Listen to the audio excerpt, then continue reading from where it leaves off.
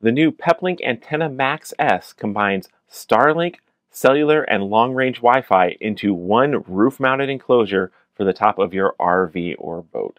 We've got the details.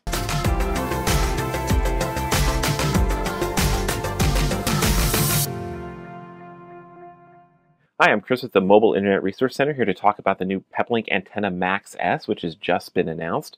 Now, this is an evolution of the Peplink Antenna Max that came out last year, and we covered it then, and we've been doing some testing of that, so members go read our testing notes over at the Mobile Internet Resource Center to dive deeper. But the Antenna Max S takes the Antenna Max and adds Starlink to the mix. So first off, let's talk about what was the Antenna Max and what were the benefits of it.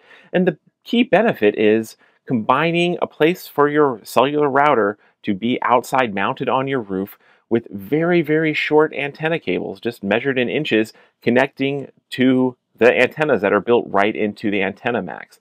This is an advantage over the traditional way of having your cellular router inside and then having a bundle of potentially 4 cellular antennas for 5G, 2 Wi-Fi antennas for your long-range Wi-Fi, and then a GPS antenna. So 7 cables, 7 coax cables having to go from your inside router, snaking all the way up through your roof of your RV or your boat, to the external antenna. That's a lot of cables. It makes for a pretty big hole. Those cables can get expensive.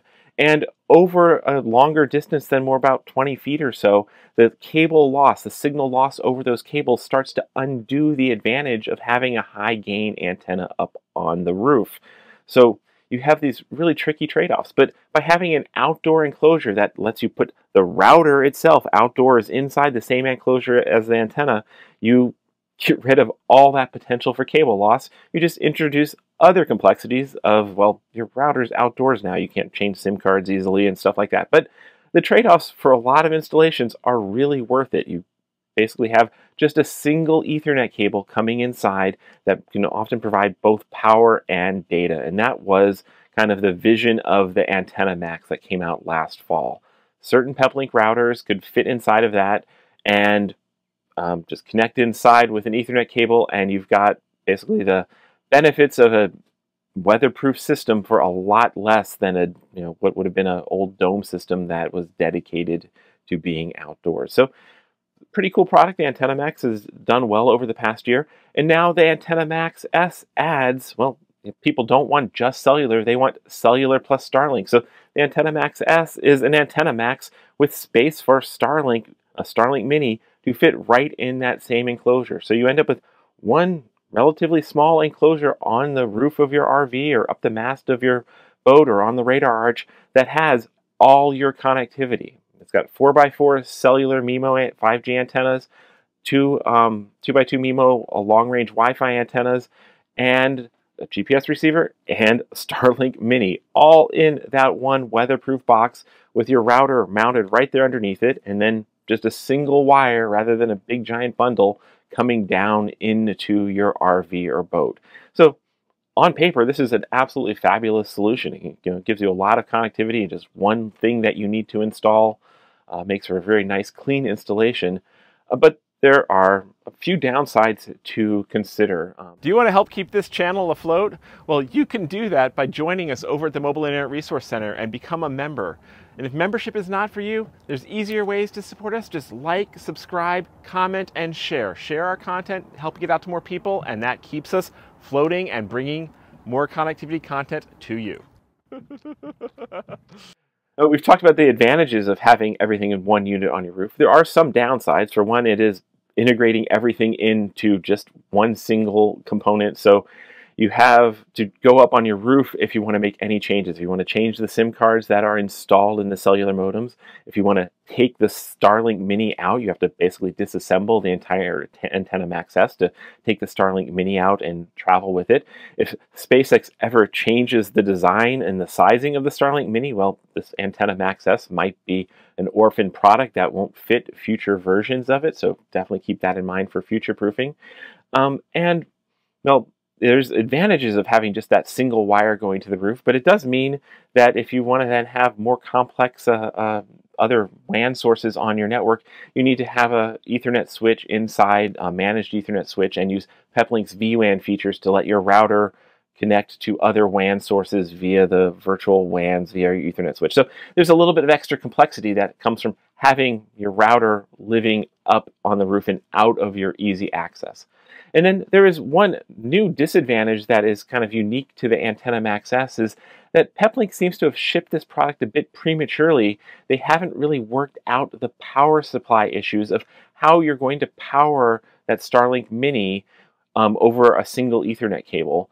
Now, there's, theoretically, you should be able to just have that single Ethernet cable go inside the Antenna Max S and then use a PoE splitter to split the DC power needed for the Starlink Mini off of the power over Ethernet signal coming in.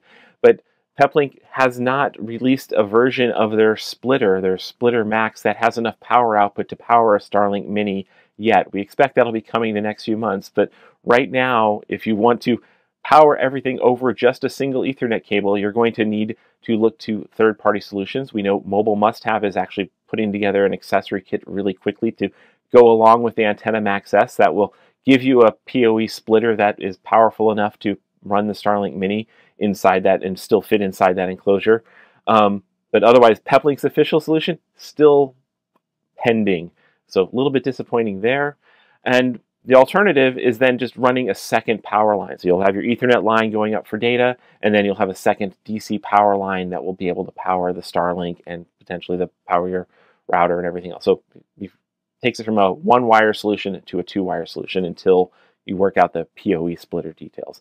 Now we go a little bit more into the implications of that in the article that goes along with this video. So go over there to better understand the downsides and the components you might need if you are considering embracing the Antenna Max S. The other bit of bad news with the Antenna Max S is, even though it's just adding a little bit more to the Antenna Max was $349, which is a great value for a combination outdoor router enclosure and cellular and Wi-Fi antennas. The Antenna Max S has slightly larger cellular antennas, so it should have a little bit better antenna gain, and of course has the space to mount the Starlink. But other than that, it's very similar component, but it's cost twice as much, so it's coming out at $699. Still, if you are looking for a simple, clean installation, and particularly if you want to run something way up the mast or radar arch on a boat and you really want to simplify your install with just a single or maybe two wires, it is definitely something to consider. It is within the realm of reasonable cost. It works with Peplink routers in the BR1 Mini series, the Max Transit Duo if you want dual 4G in it, or the BR1 Pro 5G is probably the most likely router to pair inside of this. And you'll get a whole lot of connectivity way up on with great cellular and Wi-Fi visibility, and your Starlink up high as well, all with a simple, easy cable. So it's something to consider. Definitely check it out. It's the new Peplink Antenna Max S. And if you're interested in the Peplink Antenna Max S, go over and see the article that accompanies this video. We've also got some special member exclusive tips. We've done some analysis of the antenna gain, comparing it to the original Antenna Max that is member exclusive. And we've been doing some testing, hands-on testing of the original Antenna Max, so you can see our opinions of that and our experiences with that.